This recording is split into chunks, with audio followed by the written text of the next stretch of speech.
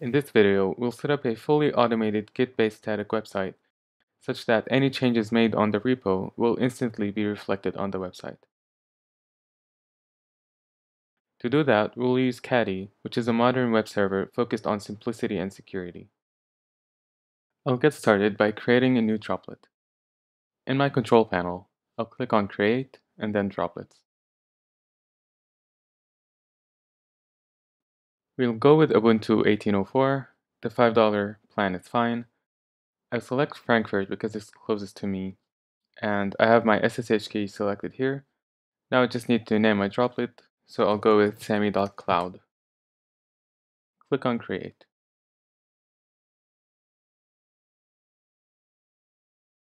So now the droplet is ready. I'll copy the IP address, and as you can see, I've already added my domain name to my account. So I'll go into it and point it to the new droplet. I'll add a new A record, and for the host name, I'll go with the @sign, which signifies the root of the domain. Here I will select my droplet and click Create. Cool, so now the domain sammy.cloud points to my new droplet. Now I can SSH into my droplet. So I'll log in as root, accept the new SSH key, and I should be in. Awesome.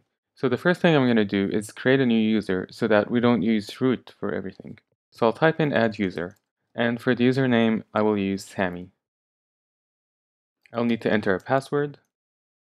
These fields can be empty, and now it's created. Another thing I need to do is add the new user to the sudo group in order to give it sudo access. I can do that with the usermod command, -ag, which adds the group sudo to Sammy's existing groups. And in order to be able to SSH using this user, I need to copy my SSH public key to its authorized keys file. I already have this configured for root, so if I look in the SSH directory, I can see the authorized keys file, which contains my public key. So I can just copy the whole directory to Sammy's home directory, and then I will need to change the ownership from root to Sammy, so I can do that using the chown command.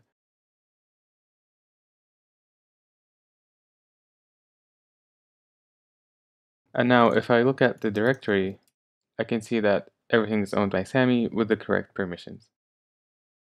So now if I log out, I should be able to SSH in as Sammy.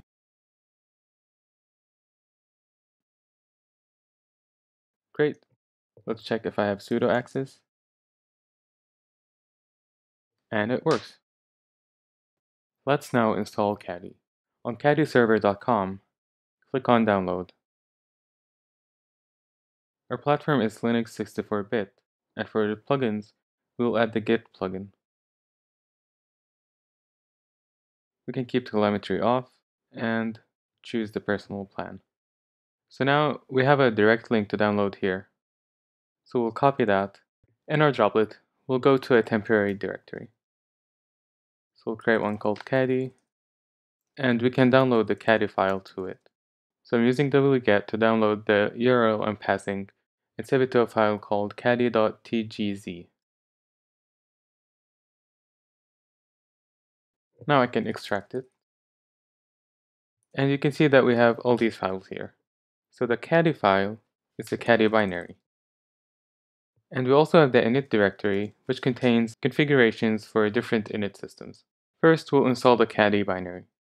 So we'll copy it to user local bin. Actually, we need to use sudo here.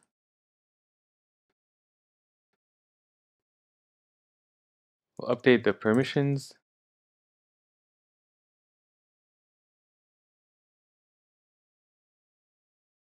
Because Caddy won't run as root, it won't have access to ports 80 for HTTP and 443 for HTTPS. But we can give it access to those ports using the setcap command.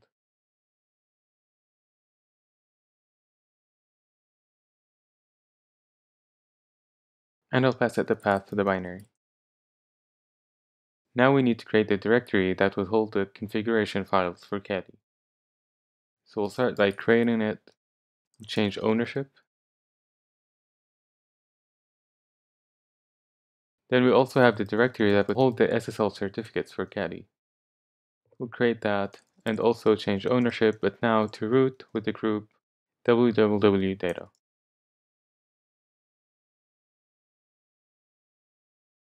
Also need to update the permissions, and we're done. Now we need to install the service file for systemd. This already exists in the package that we downloaded, so we can go ahead and copy it, update the permissions,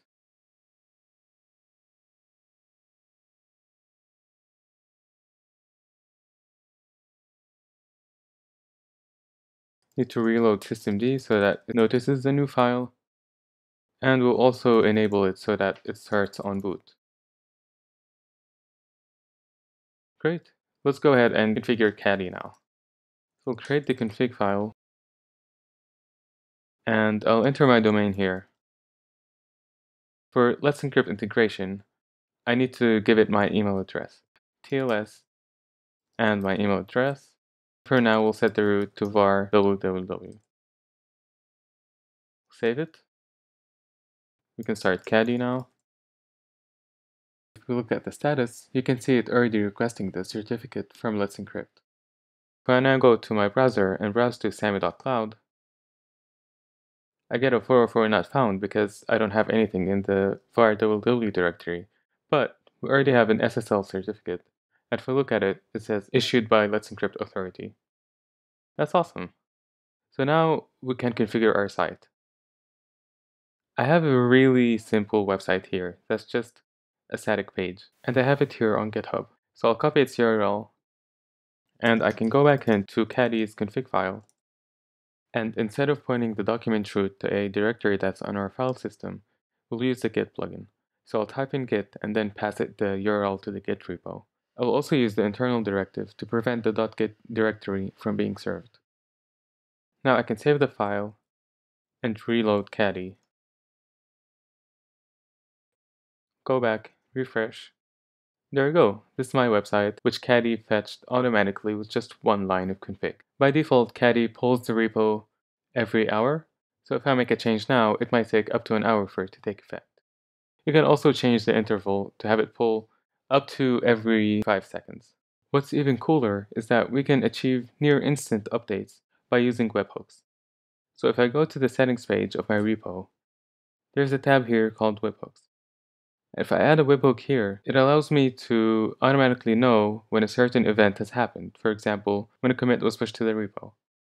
Using that, every time a commit is made, GitHub can instantly let Caddy know that change was made, and so Caddy will automatically pull the new changes and have them ready in just a few seconds. So I'll go into my Caddy config file. I'll configure a hook at the path/GitHub hook, and I'll paste in a secret here. This is a random string that I generated, and it will have to be provided in order to access the hook. I'll save it and reload. Now I can add the webhook here. The content type needs to be application JSON. Paste the secret here, and we'll keep SSL verification enabled. Just the push event is fine, and we can add it. Automatically, GitHub will send a test payload just to make sure everything works. And you can see the checkmark here saying that that delivery was successful. So this is what the website looks like right now. Let's go in and make a change. I'll edit the index file. And I can change the title here to, let's say, new title. Now, once I save the file, reload, and there you go. Instantly, I see the change on my website. There are a few options that you can pass to the Git plugin, so I recommend taking a look at Caddy's documentation for the plugin and seeing if there's anything in there that might be interesting to you. Thanks for watching.